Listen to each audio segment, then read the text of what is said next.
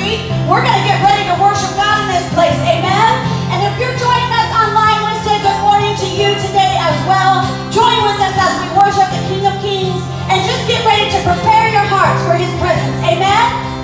Jesus, we love you, and we just come before you. We want to stand in your presence today, and we want to lift up your name, for you are worthy of all praise. Let all fear, all things be pushed to the side, God, for we lift you up above all those, God, and we set you in your rightful place. Hallelujah, Jesus. Say my fear. My fear doesn't stand a chance when I stand in your love. My fear doesn't stand a chance when I stand in your love. My fear doesn't stand a chance when I stand in your love. Come on. My fear doesn't stand a chance when I stand in your love. My fear doesn't stand a chance when I stand in your love. My fear doesn't stand a chance when I stand in your love. Come on, say it again. My fear doesn't stand. My fear doesn't stand a chance when I stand in your love. My fear doesn't stand a chance when I stand in your love. My fear doesn't stand a chance when I stand in your love. Come on, say when darkness. When darkness tries to roll over my bones, when sorrow comes to steal the joy I own, when brokenness and pain is all I know, oh, I won't be shaken. Oh, I won't be shaken. My fear doesn't stand a chance when I stand in your love. My fear doesn't stand a chance when I stand in your love. My fear doesn't stand a chance when I stand in your love. Oh, say shame no longer has a place to hide. Shame no longer has a place to hide. I am not captive to the lie.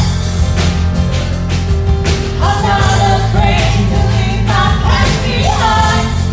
Oh, I won't be shaken. Oh, I won't be shaken. My fear doesn't stand a chance when I stand in your love. My fear doesn't stand a chance when I stand in your love. My fear doesn't stand a chance when I stand in your love. Say my fear. My fear doesn't stand a chance when I stand in your love. My fear doesn't stand a chance when I stand in your love. My fear doesn't stand a chance when I stand in your love. Let's go. Here we go. There's power that can break off every chain. There's power that can empty out the grave. There's resurrection power that can save. There's power in your name. Power in your name. Come on, sing it again. There's power that can break off every chain. There's power that can empty out the grave. There's resurrection power that can save. There's power in your name. Power in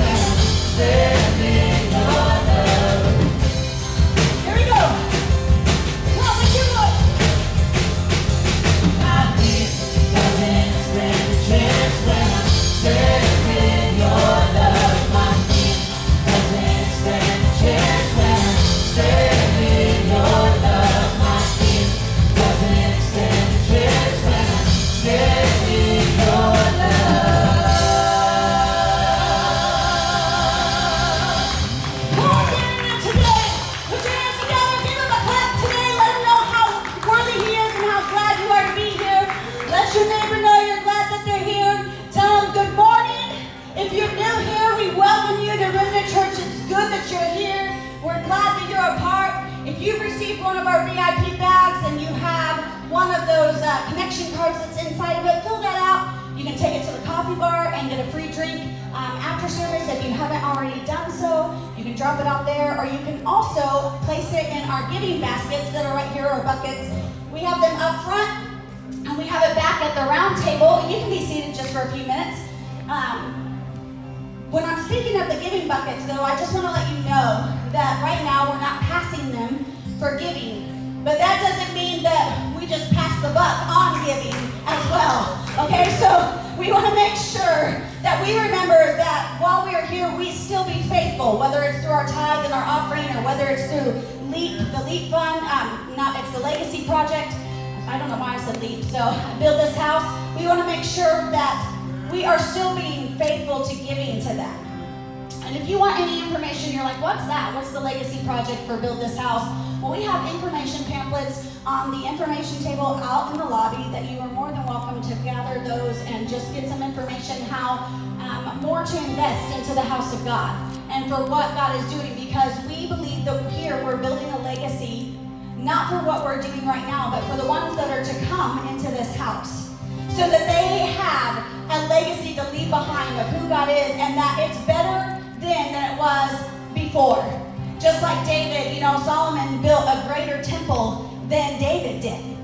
And that's because what David did is he prepared for all of that to be done. He stored up all those treasures so that in the day when Solomon came, he was able to build a great temple for the Lord. And that's what we're doing here, is we are storing up treasures. We are preparing so that the next generation can do even more than what we ever have done before.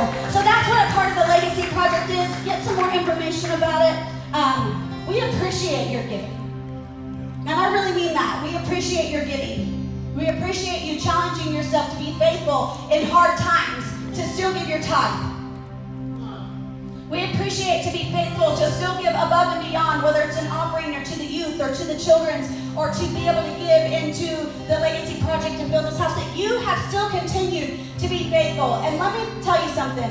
When you don't forsake God in the hardest of times is when He is with you the most. So today, if you want to give at any time, you are more than welcome. The giving buckets are up here at the corners of the stage, but we also have it back at the round table.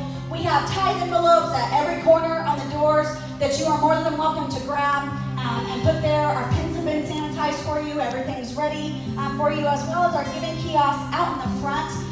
We have that as well for you to be able to give. If you want to just pay through credit card, or you want to do a check that way, you are more than welcome to do it. But again, the church doesn't exist without you and your support and your heart for God.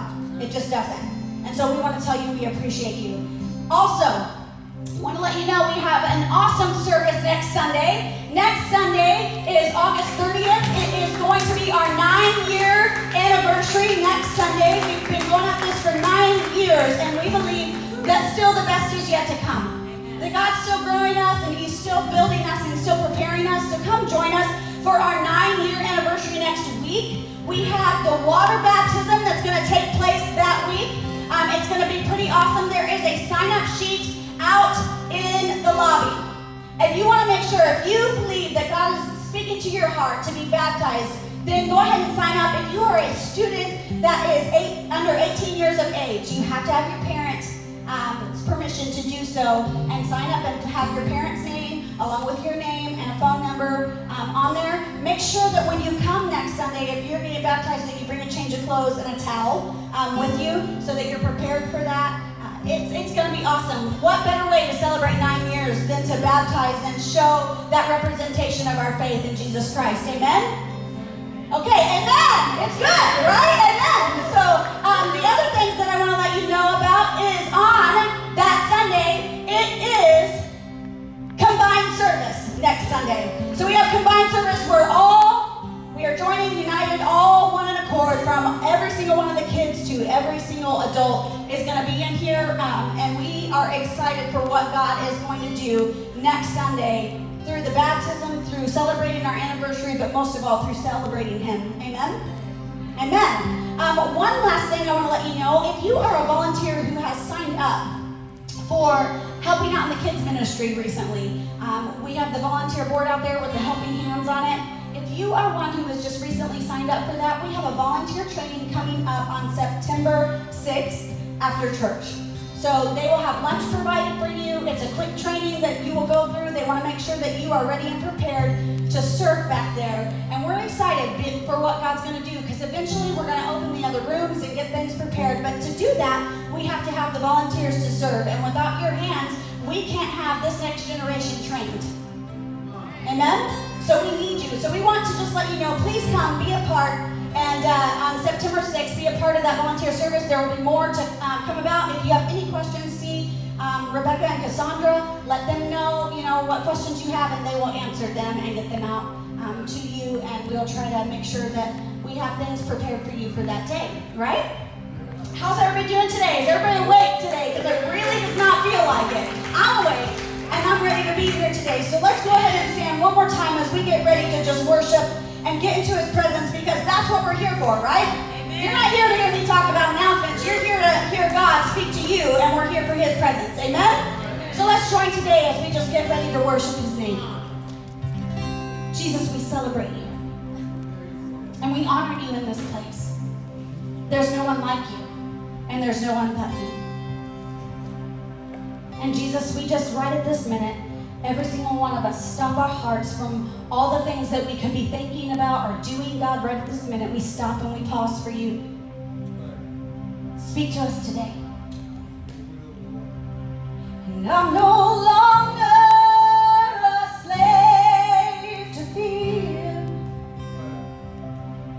I am a child of God. And I'm no longer a slave to fear. I am a child of God. You unravel me with a melody. You surround me with a song.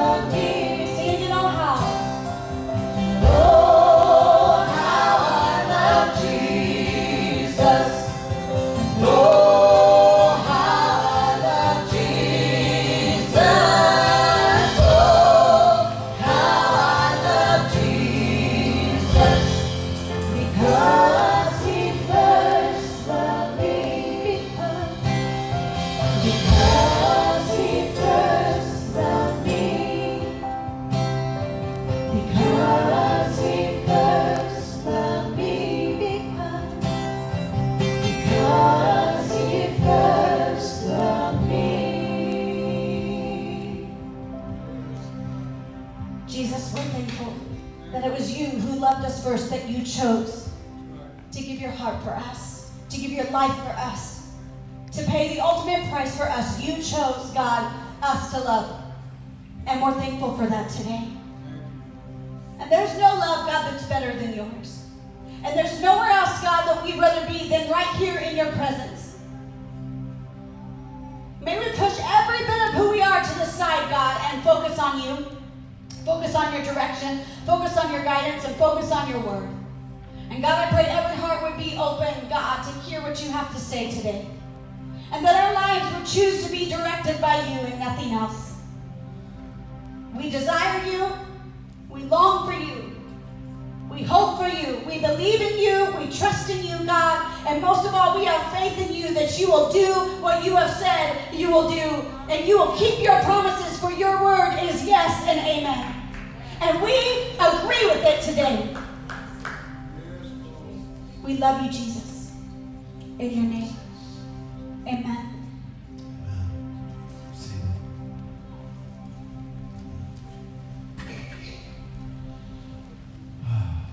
So thankful what God is doing. And just a quick reminder of just like worship. These are our outward expressions of who he is. I've said it so many times, and how we get so hyped about stuff like at the ball game, and everybody's cheering, but when it comes to church, sometimes there's crickets. It's quiet.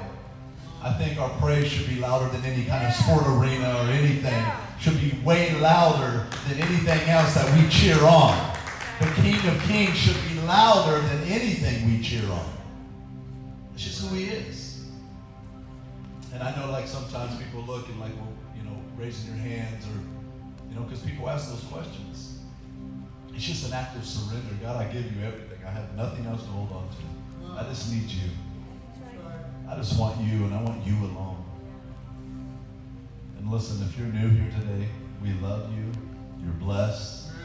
You have value. We're so glad you're here. We're thankful. Online, we love you. And people watch all the time online. We're thankful. Thank you for giving. You know how many people give online and click the give link online? We're so thankful that people support the local church and what the local church is trying to do and what we're doing in our community and the season we're in right now of giving out food, thousands of pounds of food a week right now. We don't know if we're coming or going on that each week, but we're just thankful in the times we have it that we can help serve our community. Had somebody come up to me and said, listen, this is, you know, there's two churches in the north end of town. One does it once a month, and you have to have all this information and lay out, you know, your ID and everything, and the other one's more of an emergency situation. There's nothing in this city that's what you're doing at all. There's not one that's just consistently trying to just give away everything and anything. And listen, you can't outgive God. That's right. You can't. He's so good, and he gives us the opportunity to give to others, which turns around and gives him the glory and the praise and the honor for what we have. It's just a big cycle that we're going through. We've been in this season about being blessed and these Beatitudes or the Sermon on the Mount, and I'm telling you, it is right on the money. You're talking about a time where these followers and people that were kind of curious about who Jesus Christ was, and they follow him up the hillside. It said that the committed climbed. Those committed companions climbed. He didn't segregate who should climb. He just climbed and they followed. So if you don't follow, that's your own fault for not climbing. Can't blame nobody else. And he talks to them about these parables. And he's, not parables, but these Beatitudes. He talks to them about them and trying to tell them that they're blessed. But in all worst case scenarios. When it doesn't make sense, you're blessed. When all hell breaks loose, you're blessed. When it doesn't look correct, you're blessed. And they're looking for hope that this man was going to set them free from the hold of Rome. And still, before he was going to the cross, he still had to correct it and say, it's bigger than what you think. I'm coming back. I need you to go to Jerusalem because something's about to happen. And we're sitting in the room right now, the local church. The birth of the church happened, and here we are today. And it's still today. It's still the same. The mission is still the same. The Word of God doesn't change. Our methods will change. We talk about that all the time. But that message it's still relevant. It's still the #1 book ever sold. It still has hope. It still works. It's the Word of God. It's the gospel. It's the good news. And you might think, well, where's the good news when there's not good news? When my doctor's report is bad news. When the news report is bad news. Where's good news? It's in the Word of God. You're blessed through it. You're blessed through all kinds. You're blessed through the morning. You're blessed in your weakness. You're blessed when you're at the end of your rope. You're blessed. And you have to realize when you face situations that you're blessed. I wrote a few things down, and it's a few. I'm going to read through some of these, and I'm just going to kick it off. I want to do the New King James first, just to give you we're in verse 10 in Matthew 5. Blessed are those who are persecuted for righteousness' sake, for theirs are the kingdom of God. Blessed are those who are persecuted for righteousness' sake, for theirs are the kingdom of God. When you're persecuted for your right standing, for theirs are the kingdom of God. I didn't write this one down, Christy, and she does awesome back there in the media and keeps all the words and everything going. And we're thankful for everybody back there that helps in the sound, and these young adults and teens that help us make sure that the online experience happens for people anywhere and everywhere. We're so thankful for it. I'm going to read it in the Passion Translation, and I'm going to read it in the Message, and I'm going to dig in this real quick, and then we're going to share. If you're new, listen, God told us to hold forth, so we just all been sitting at some couches and just kind of talking and sharing the gospel. I don't know if it's been good for you, but I'm telling you, it's been good for me. It's been so good to hear the different perspectives. We all know the scripture we're going to use, but the angles we're using, God gives us in the moment or been studying privately. We don't go over and it's like, okay, this is what you're going to say. This isn't WWF or WWE. We're going to preset this up for y'all fakers. It's not real, just tell me. Wrestling. But we don't reset this up. This stuff is just, it's genuine, it's organic. God just makes it happen. And I love it. So in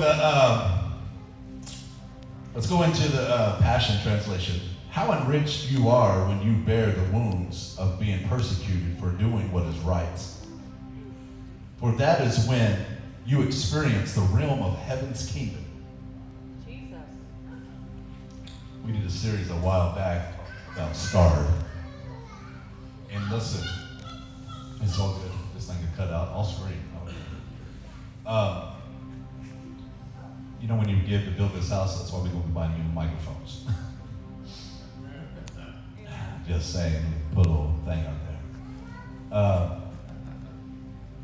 When you have those wounds, those scars of persecution. And I wrote these things down from the past, just to kind of remind some people that have it, and maybe it's new to you today.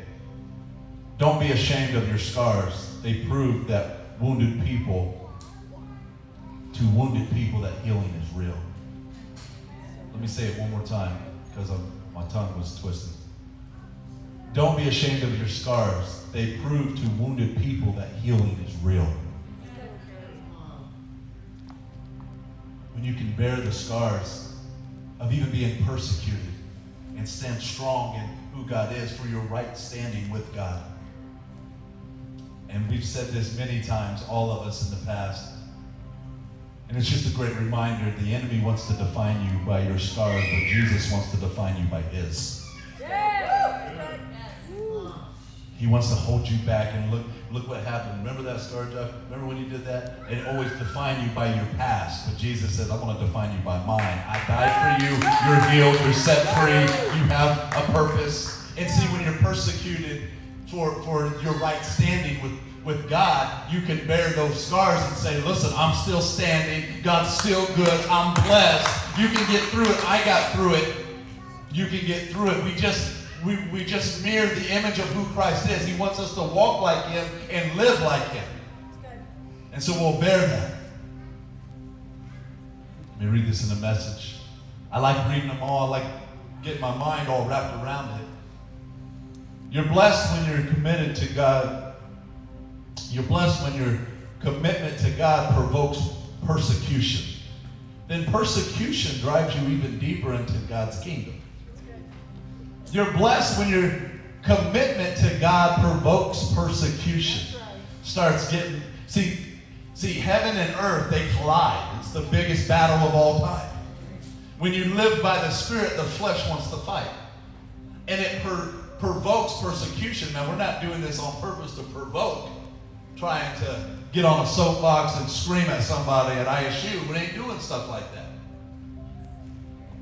But that persecution should drive you deeper into the kingdom of God. It shouldn't cower you off somewhere else.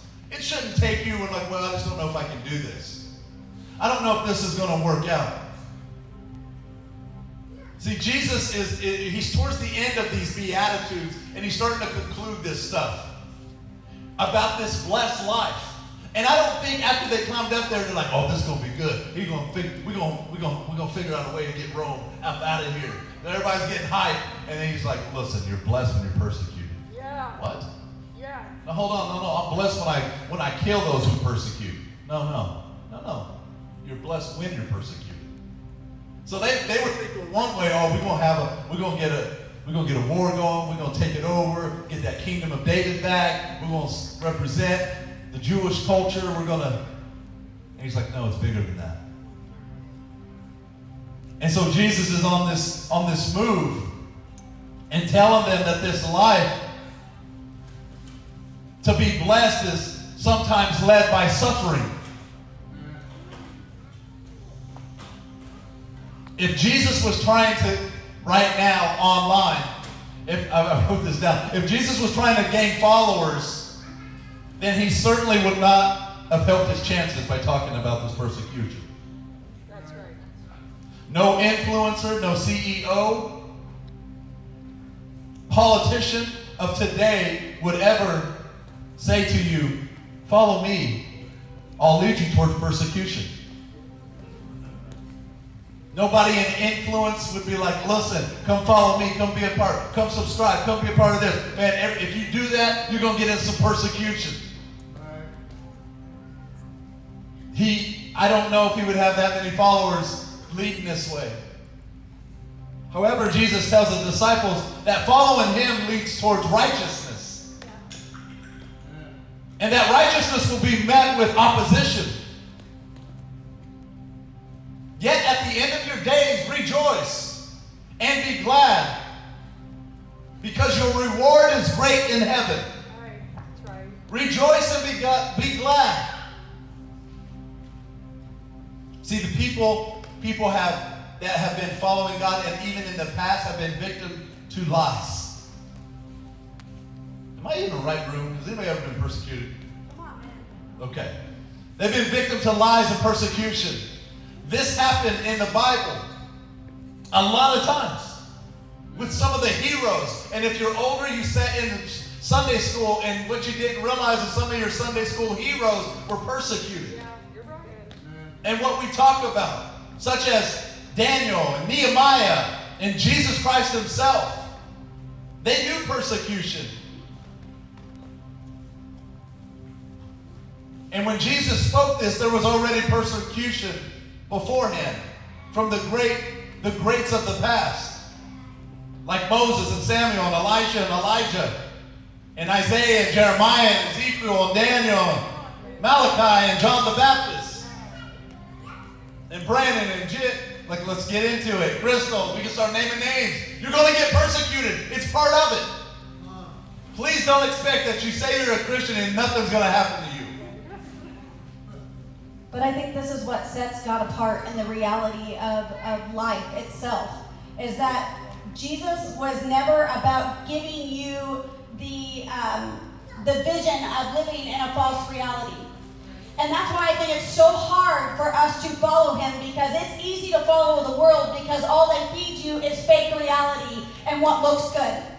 And here Jesus sets and he tells you the reality of it is this is going to be hard. The reality of it is people aren't going to like you. The reality of it is you aren't going to be the popular one. The reality of it is people are going to hurt you. The reality of it is life is going to be tough. And just because you say you love me doesn't mean that you're not going to have trials and tribulations and difficult things to happen. Almost the opposite is the more you love me and the more you serve me, the more you're going to suffer, the more things are going to happen. And it's so hard for us to sign up for that. I've heard so many people say that, following God is just too hard. This is too much. The more I follow him, the worse things get. And I want to tell you something. Number one, you have to realize that when you choose to follow God, you are not only just giving your heart to a king and telling him to be the Lord of all your life. You are enlisting in the army. And you have to realize that when you enlist in an army, you are preparing yourself for battle and war. And every day that we live is a spiritual battle. Well, love, listen, I don't want to follow Christ. I'll say it like this. I'd rather follow Christ in the worst case scenario than not follow him in the best case scenario. Yeah, that's right. It's the truth, but I think the problem of it is we don't realize who we are. We fight every day against flesh and blood and principalities of darkness and rulers of kingdoms that are not ours. And we are literally children of God who have come into this army. I can remember when I was a kid singing, I'm in the Lord's army. Yes, sir. I may never march in the infantry. I may shoot the artillery. I may never fly over the enemy, but I'm in the Lord's army. Hoorah! Yeah, whatever we want to do for that. But the point of it is, some are looking at you like, what? That's what we used to sing when I was little. No, because it was a reminder, there's a fight as a kid. Yeah. Kids, you're fighting still. You're going to be persecuted when you're going to school. Things are going to happen when you make a stand and you try to pray for your lunch. Somebody's going to try to say something crazy. You just got to stand because you're in the Lord's army. You're still fighting.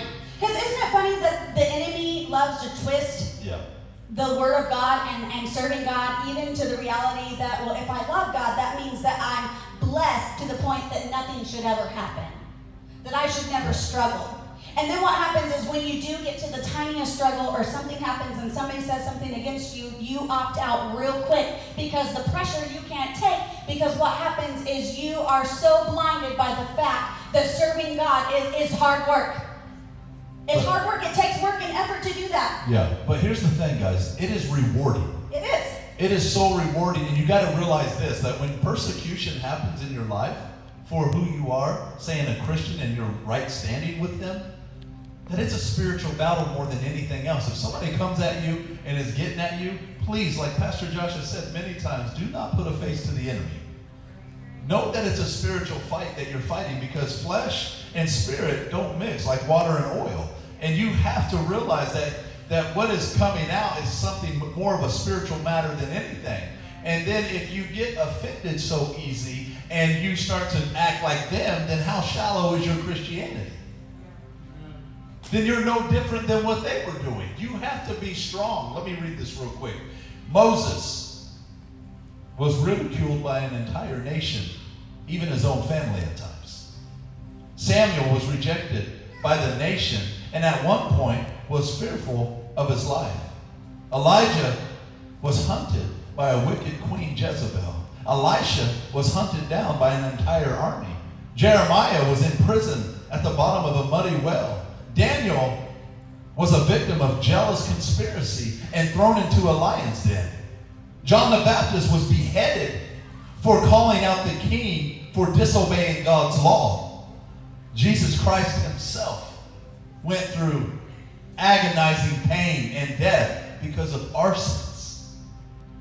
These people were persecuted for standing up and being right. And so realize this today, you're not alone. But don't bow down.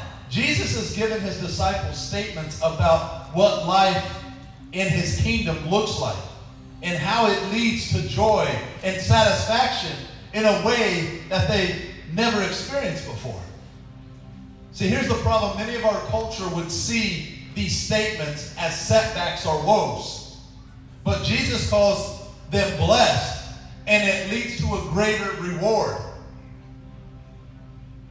What Matthew's trying to communicate in this verse is Jesus is telling his followers, or if you're a Christian, you're a follower of Christ. So what he's trying to tell us is you will be persecuted for your faithfulness, not for your foolishness. It's good. It's good. Opposite will come to the people of God based on their righteousness. This righteousness is not proud or arrogant, holier than thou sort of action, but instead because of being like Jesus, this persecution will be because simply they're different in a different sort of way. Not just different, but in a different sort of way. It's because they worship Jesus as the Messiah and they call him Lord. Do you know that they would consider them terrorists if they said they were followers of Christ and Christians? That wasn't a normal thing back then. When you said you were as a Christian, you were going against the establishment. Persecution came because they took seriously in putting to practice the teachings of Jesus. Do you put to practice the teachings of what Jesus is saying? The disciples claimed there was no other name under heaven by which we were saved. And it was only through Jesus Christ. That's what we claim. They gathered together around teachings of the apostles, and they broke bread and fellowshiped, and they prayed. They helped. They followed Jesus' command to love their neighbor, to help the poor, pursue righteousness, and follow him. Jesus told his disciples the night he was being betrayed to expect to be hated because the world hates him. And if you were of the world, then the world wouldn't hate you. This may be a shock to some of us because there were people in the world who admired Jesus. Jesus, just like there are people today who admire him. There's people right now that admire Jesus.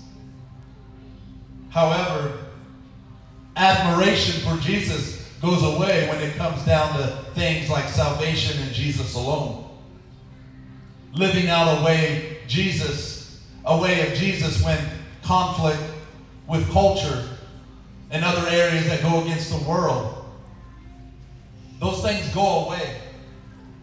Christ is looking for this remnant to rise up. Not just because it's the name of our church, but he's literally looking for remnants of people. Look what's going on in our country. Look what's going on around our state and around our cities. He's looking for, you're going to get persecuted. Can I say something right there?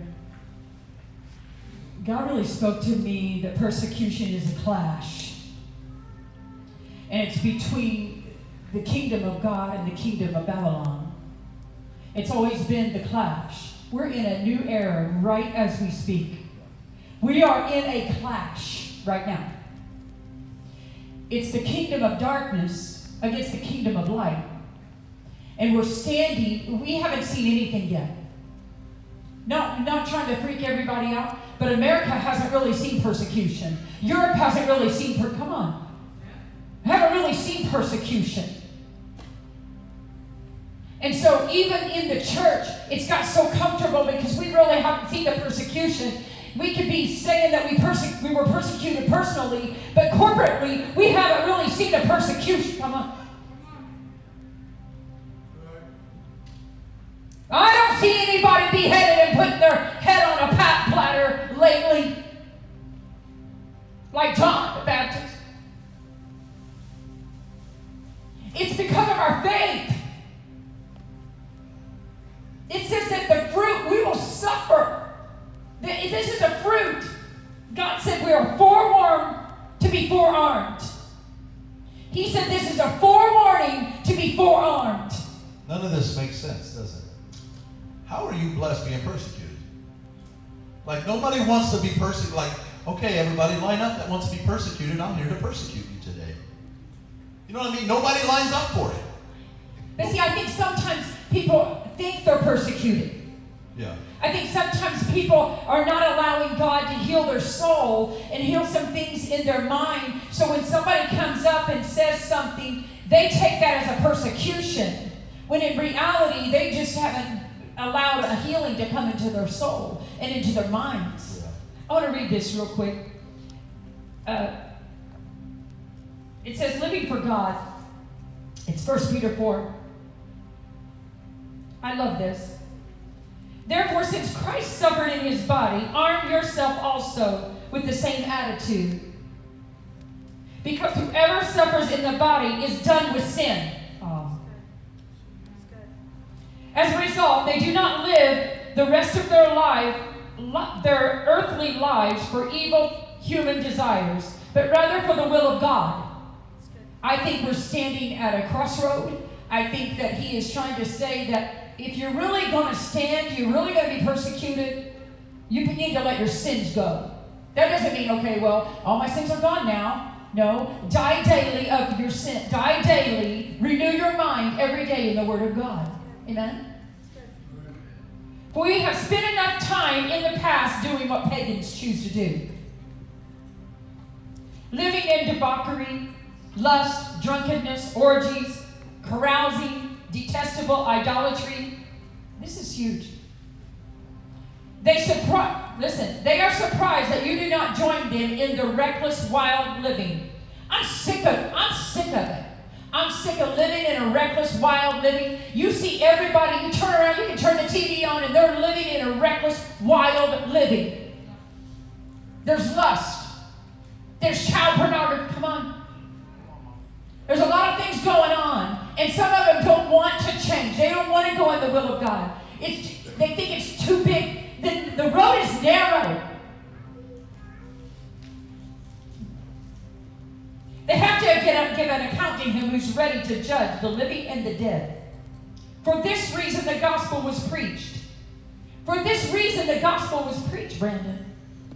Even to those who are not now dead, so that they might be judged according to human standards in regarding to the bodies, but living according to God in the regard of the Spirit. Verse 7 in the Message. Everything in this world is about to be wrapped up. So take nothing for granted.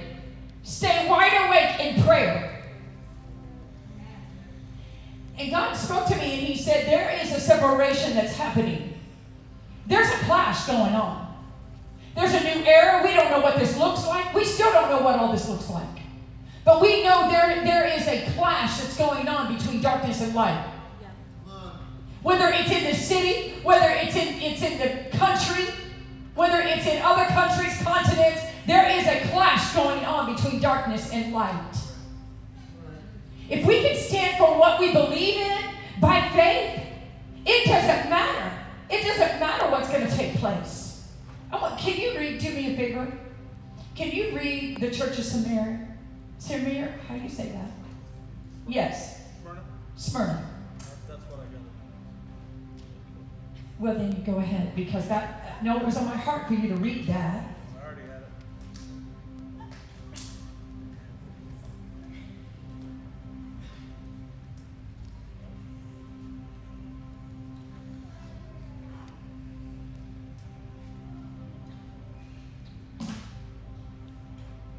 Revelation chapter 2, verse 8 through 11. And to the angel, the divine messenger of the church in Smyrna write, these are the words of the first and the last, absolute deity, the Son of God, who died and came to life again.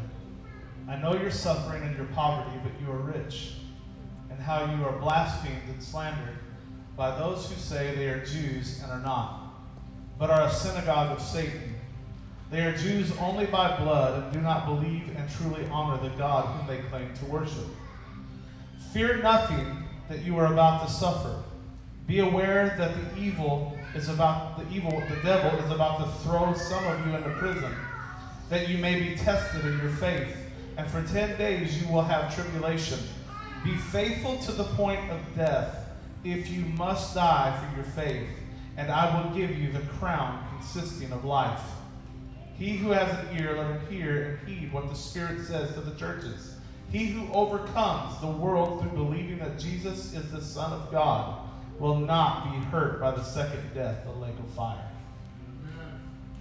It's crazy that you brought that out, because when I was studying this, the only thing that I could think of to write, as I'm dropping everything, is, are we willing to crash this gospel into the structures of this world to make Jesus known and famous, even if it costs us our lives?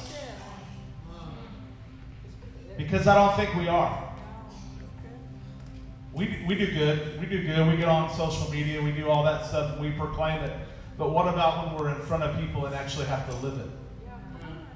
I mean, I think about this all the time, even for my own personal life.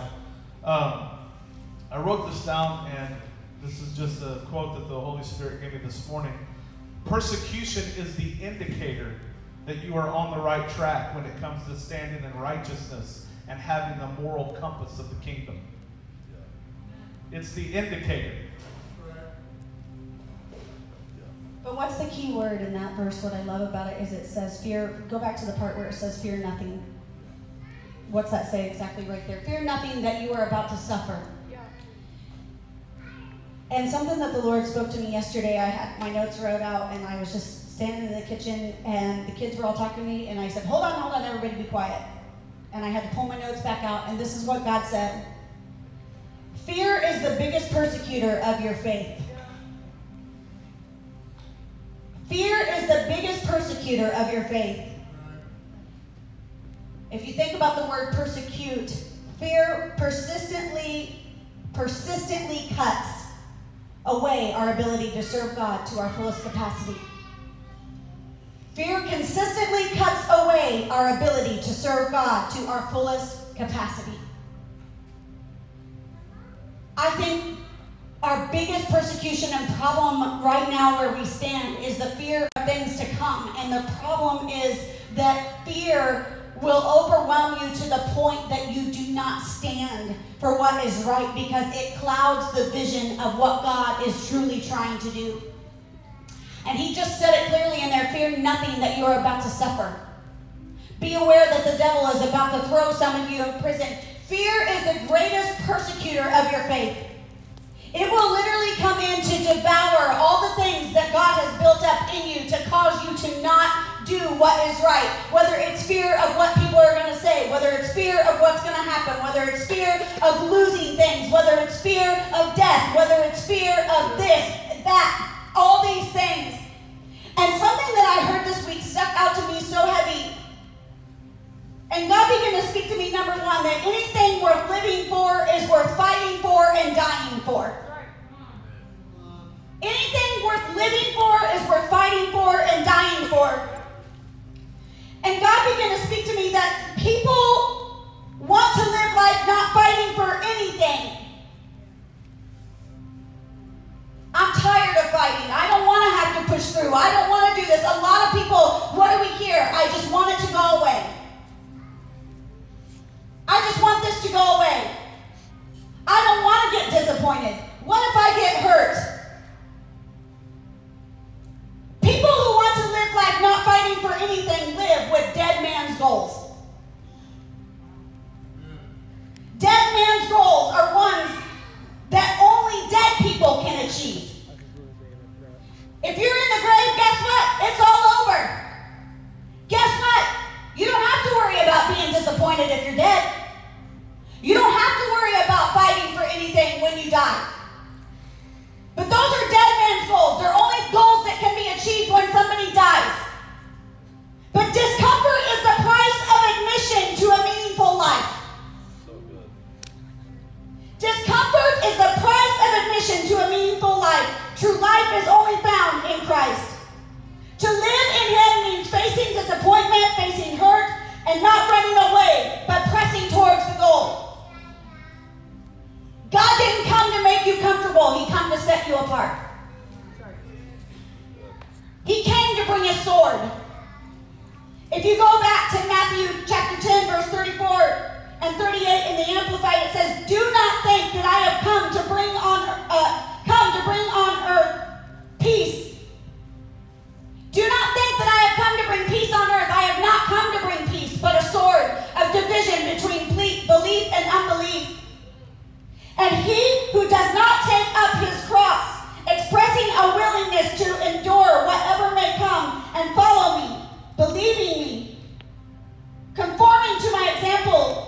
and living, and if need be suffering, or perhaps dying of faith in me, is not worthy of me.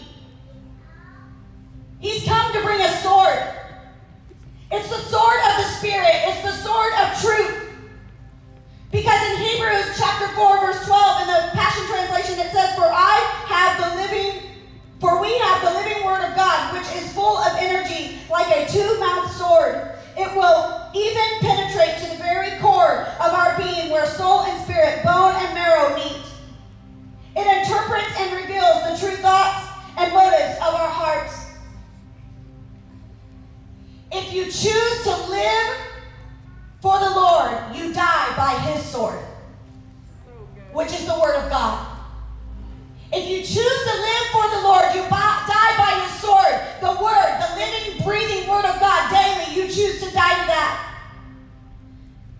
And I believe just like that, when you allow fear to take away all the things that you have been living for, you begin to stop fighting for what's really worth fighting for. And God wants to ask you today, are you living with dead man's goals? Are you going around not wanting to fight or strive after anything? And that's what he was preparing the church right there in Smyrna for. He was trying to tell them, you're going to be prepared to die. Not only if it's by death itself, but you have to die so much here that no matter what goes on in this world, you cannot let it encompass you and keep you from doing what you need to do. You know what's interesting? I'm sitting here. I'm going to put this all away. And the Lord just started reminding me how Esther went through what she went through. And how Haman was persecuting and trying to kill Mordecai and the whole nation. He wanted all the Jews dead. And she sets a table right in the midst of her enemies. And Haman was making a noose for Mordecai to be killed, and he wanted all the Jews. He said, I'm gonna wipe this whole nation out. And so he's persecuting. He's right by the king, and here's Esther. Now she's married to the king. And all of a sudden, he's hung by his own noose. Eventually, the enemy's going to be hung by his own noose. And how Esther responded in persecution, and how Paul responded, and how John on the island ended up writing the Revelation. They threw him in the island. They boiled him with water. You don't need to read the Word of God. And how he responded, and how are we going to respond in the midst? I think this is a warning. This is a forewarning to be forearmed. I really believe this is a forewarning to be forearmed. And how we respond in the midst of our last breath. Stephen, the first martyr, and they bring him up and they start stoning him, and he sees heaven. Go to the next part of the scripture. Blessed are the persecuted for righteousness' sake, for they will see the kingdom of heaven. Stephen saw, before he was even gone to another place, he said, forgive. And here's Stephen being stoned. If you could be stoned and say, forgive them. Please, Lord, forgive them. I don't know about you, but God's going to have to work on me a lot. If somebody starts stoning me, that's back then, but you know, there's persecution stones, you know, that can be thrown at you. And so I think how we respond and how we react, and first and foremost, are you really in the Lord's army? Are you really taking your stand and being in Christ? And it's so funny because you talk about fear. You know, the opposite of fear is faith.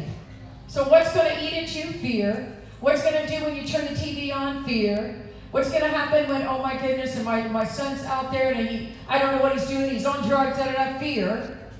You should say, you know what, God, I pray that you'll send a messenger his way and be at peace.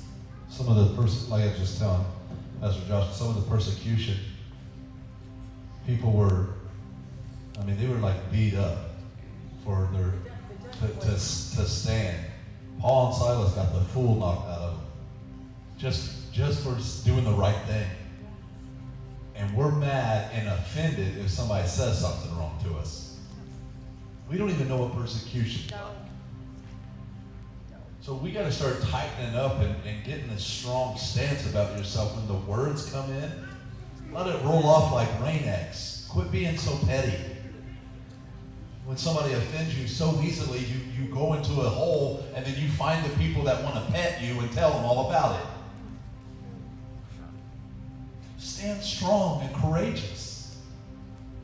Because when it really does get for real worse, and you know, like she said, there's not going to be no peace. When they were saying peace on earth and goodwill to men, it was because Christ came on the scene. Peace was going to be dwelling inside the soul. No matter what we faced on the outside, I can still be at peace through persecution. I can still have faith through persecution. Your words don't matter to me because you're not my source. So what you say don't affect me. It rolls right off of me. But what happens is we don't have it tough enough. And when somebody says something wrong, oh, you better believe somebody's going to put it on blast on social media. Or they're going to call those certain ones that will tickle their fancy. You're petty. And that's hard to just say that, but the reality is God's wanting people to strengthen up, and somebody's going to say something crazy, and then you're automatically, you jump out of your middle chair of your faith and the right standing with God, and you jump over there real fast. And as soon as you do, that's when the enemy wants to just get you right in the ribs. No, stay right there. Stay in your armor. Stay fully clothed in it. Don't jump out of it so you can take care of business. Guess what? Let God take care of business. He's the head of it all. We follow after him. We will be persecuted. We will fight this good fight. And it's a spiritual fight, guys. Like there's people, let's just be real about it. There's people for real physically fighting for their faith. Some in China. Some in other places. A couple years ago when ISIS was cutting heads off. Because they just said they were standing for Jesus. They said they were a Christian. And we would see little clips online. And we're like, whoa, that's crazy. We said, like, we don't have an idea. And then we're real offended. When somebody just says one thing to us, we melt down. Oh, they don't like me anymore. Oh, I just don't know if I can do this. Oh, why is they always getting at me? You're grown babies that need the bottle. Get off the net and let's grow up. Get some meat. Let's get some meat. That's what it said. Does not the word of God say there's a time to drink the milk and there's a time to eat the meat? That's the reality. We got to grow up and get strong in the Lord and courageous. That's what he's called us to do. I think that's what he was trying to do when he was like, let's climb up here. See, first of all, let's see who's going to climb first.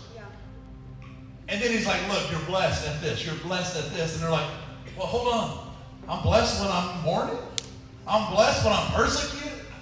Why don't we just be blessed because we destroyed Rome? Why don't we be blessed because we got rid of this? It's like, that's not how it works. Because all this stuff will continue to happen in your life.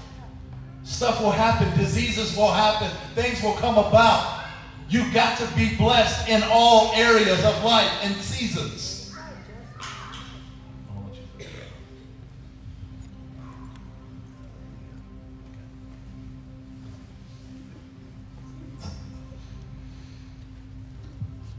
Matthew chapter 13, verse 20 in the Passion Translation.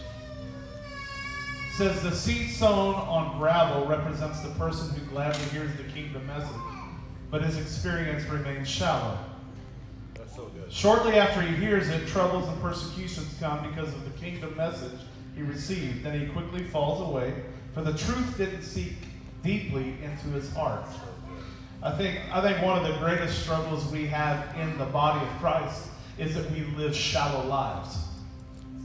Is that rough? I'm talking to myself. Y'all hear me? So when I'm up here preaching, when we're all up here preaching, we ain't just talking to you. We're talking to ourselves too. I have to measure my well every day. Because I could cap off a lot of things in my own life with shallow thinking.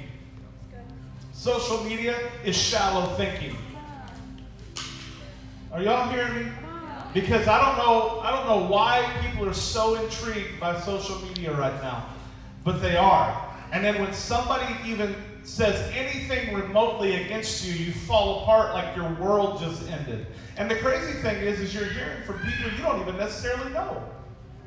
I got 600 friends on my Facebook page, and none of them are your friends.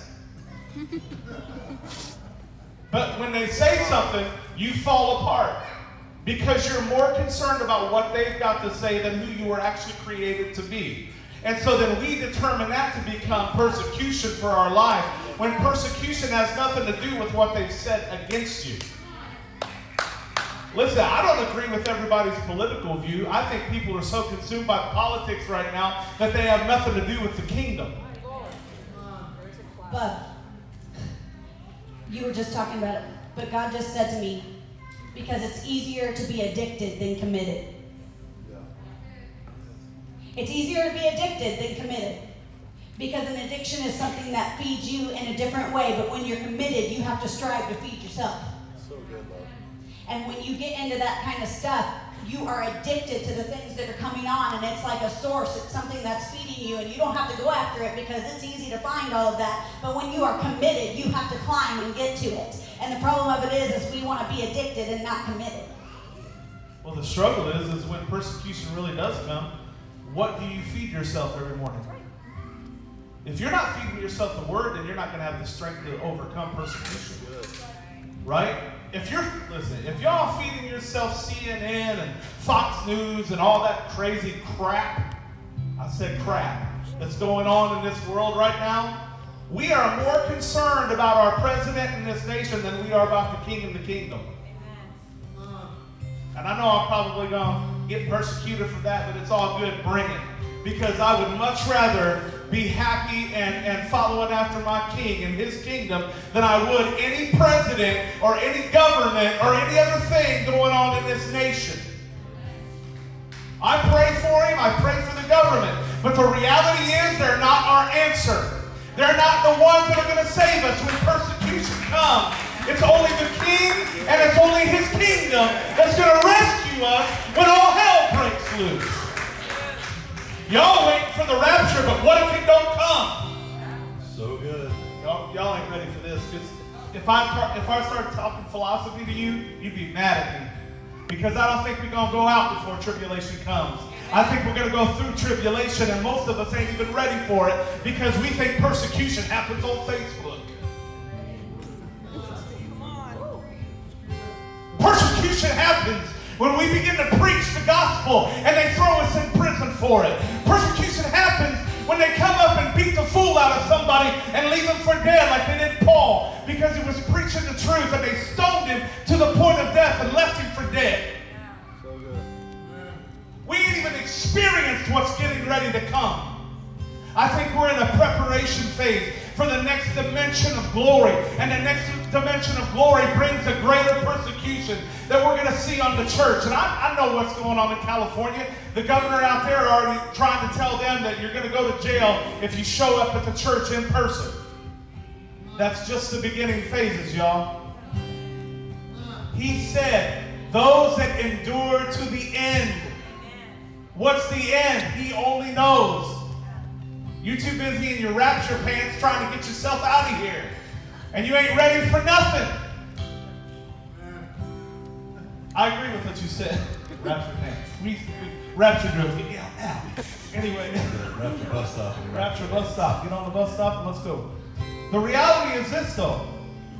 How many of us are really ready for persecution? He said it's going to come. If you love me and if you follow me, they persecute me, so they're going to persecute you too. They're going to do it. It's a struggle. I believe that the reason the church isn't ready for it is because we are shallow. We only want him on the surface because it looks good. It looks pretty.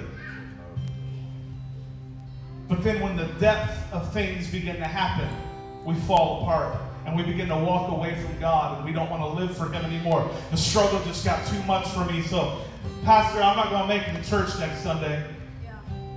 I can't do it. And then all of a sudden, we don't see him for the week after that, the week after that, the week after that, the week after that. And then you call him and message him, what's going on, man? I just can't take it no more.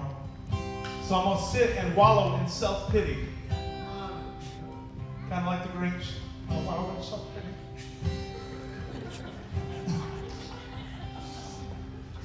You better stand up, people.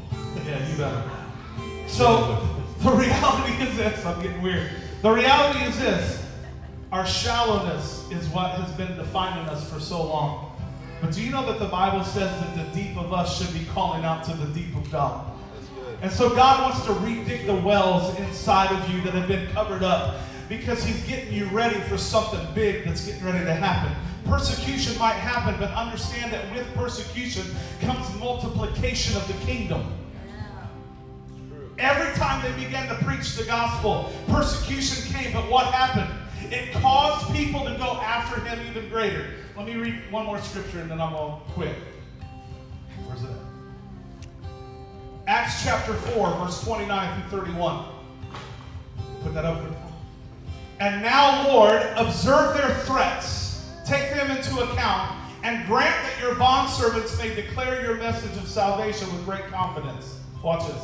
While you extend your hand to heal, and signs and wonders attesting miracles take place through the name and the authority and power of your holy servant and son Jesus.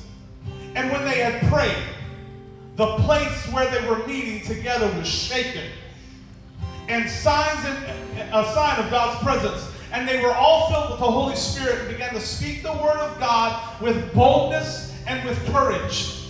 You know what I believe needs to happen in this moment? I believe the church needs to wake up and stop crying about what's going on in the world. And we need to start praying and start asking God to fill us with boldness and with courage to go out and speak the word of God in power.